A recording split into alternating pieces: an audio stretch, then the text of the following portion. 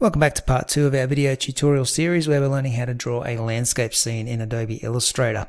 In the first video we got as far as drawing the sky and this mountain range.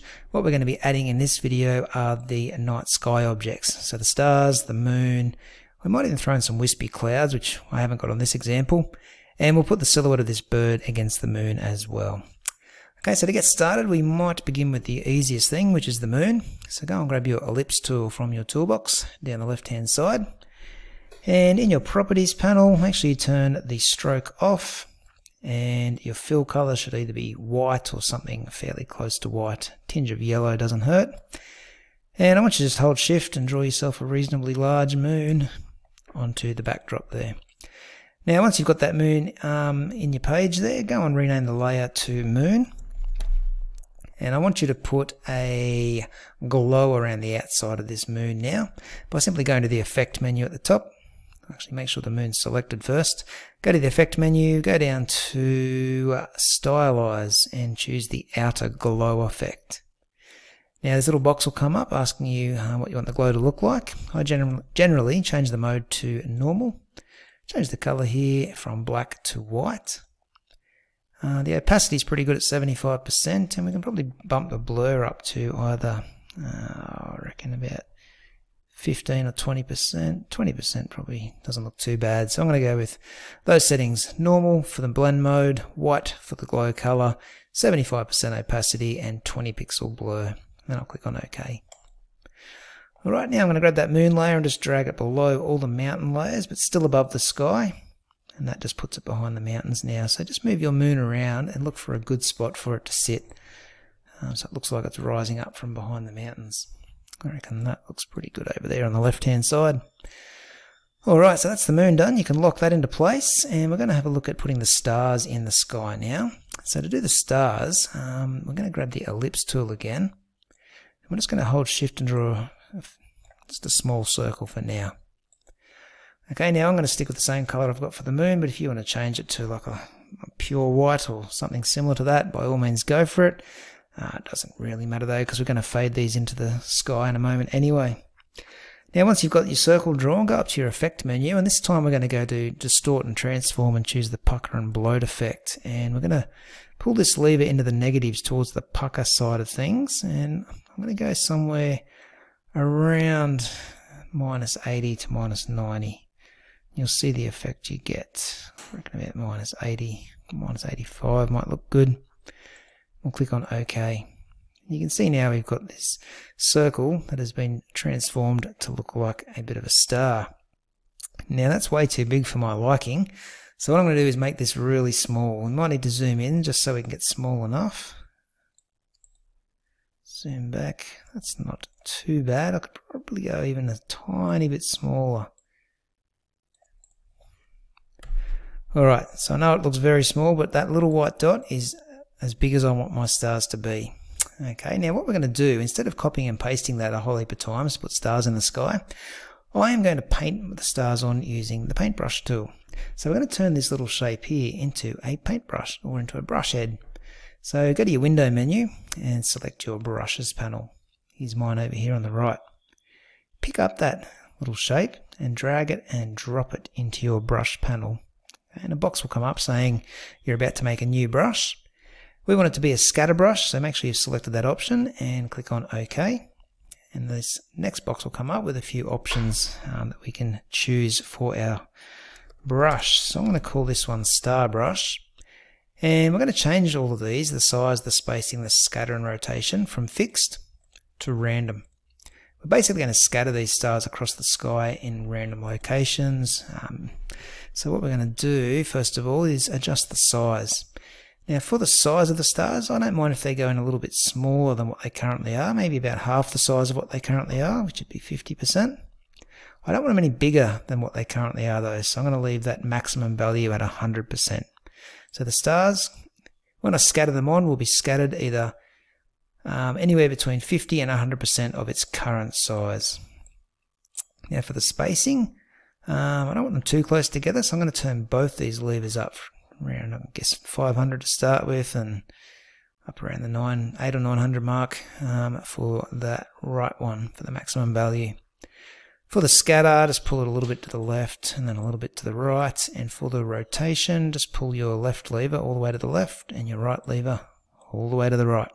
That means they can do a full 360-degree turn as we scatter them on the page, so they'll be rotated in all sorts of different directions. Click OK when you're done.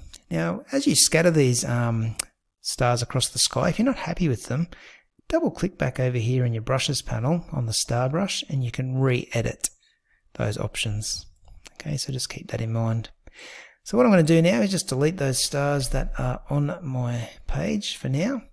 And I'm going to grab my paintbrush tool, and with the star selected, simply draw yourself a line through the sky and you'll see some stars start to appear. Doesn't matter if you go outside the artboard, we're going to chop all those ones off a little bit later on. Don't go too crazy, you don't want too many stars. I'm probably going a little bit overboard, but you get the idea. Something like that will look pretty good. Okay, next job, once you've got those stars scattered across the page, is to select them all. Now if you look in your layers panel over here, let me just open him up. We've got all the mountains and the moon and the sky down the bottom there all locked into place. The ones that are unlocked, all these paths, are just the stars. So if I press Control A, it should highlight all the stars, and you can see that over here with the little blue icon that's appeared on the layers panel, showing that all the paths have been selected. If I press Control G, that will group them all together into a group, and I can rename that in my layers panel to stars. Let's put that back down there for layers. Okay, so I've now got a stars layer, and I'm going to go to my properties and I'm going to adjust the opacity of the stars to about half of what they currently are, to 50%, so they kind of fade off into the sky. They don't really stand out too much. Alright, so that's how we add the stars into the sky. Final element we want to put up there is the clouds. Now the clouds, they don't need to be anything special, just one or two here and there. And I'm going to do that by simply, actually, before I do that, I'll need to lock the stars layer, and then I'll draw a circle onto the page. Hold Shift while you do it. Now you may need to turn that stroke off, turn the fill back on. I'm going to change that color back to pure white. And I'm just going to duplicate this by either copying and pasting it, so Control C and Control V. Or you can hold Alt and just click and drag off one of them circles. Alright, and you can have a little cloud, something like that, up in the sky. Now what I'm going to do next is just highlight those four circles that I've just drawn, and I want to join them together. So in my Pathfinder panel, which is over here in my properties, you can also go to Window and get the Pathfinder panel up.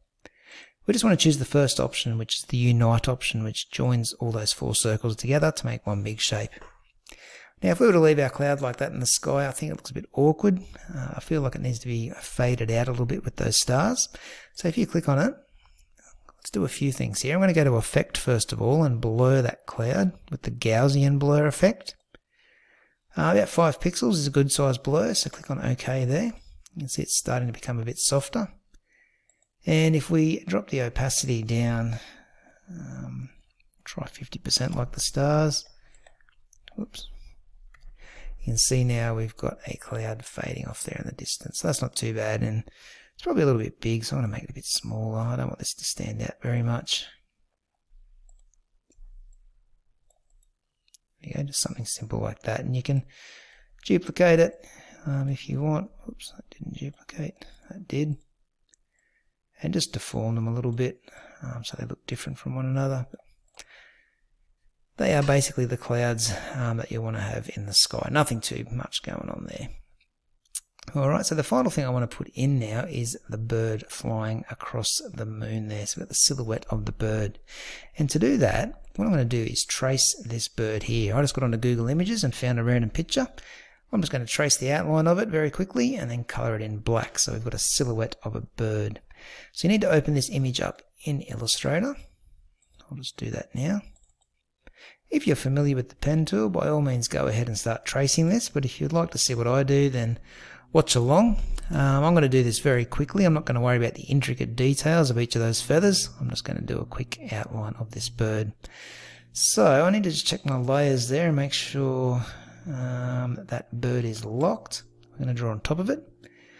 I'm going to turn my fill color off and I'm going to turn on a bright colored stroke. Go for a bright pink, I reckon. And I just turn the size up to 2 point as well, just so it's a little bit thicker. We can start drawing this bird. So I might start at the top here on the wing. And it's going to come straight down here. I'm just clicking. And if you know how to do curves, by all means, go for it.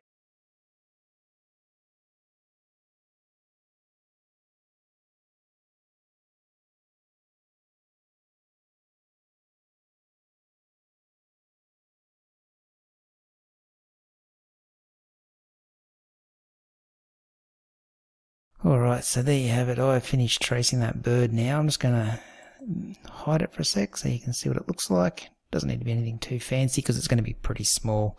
So I know this wing does look funny, but we're trying to resize it. It won't be an issue.